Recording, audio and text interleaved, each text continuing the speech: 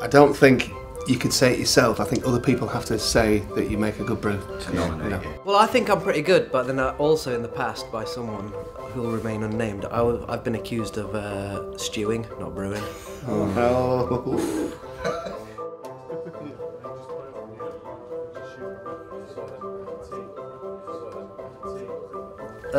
Biscuit sludge at the bottom of the tea is awful, and I can't do it. Do you not sometimes just get it down? Yeah, just get it down, yeah? Don't. Well, I had. Say I'm using, I've got a Jaffa cake or something.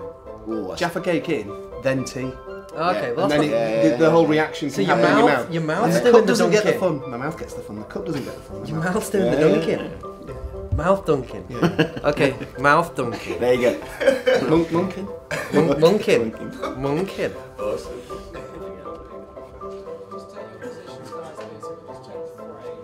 We all know what you do. Yeah. You're making huge assumptions if it's milk first. Anyway, I heard that milk first was because people did that when your cups were cheap.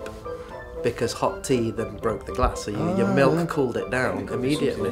Right. My grandma used to scold the milk. You put the milk in first, and you scold the milk when you put the hot water. Right. You see, you can make when you pour the milk in, it's the colour of the tea reflects the taste. Yeah. Obviously. Yeah.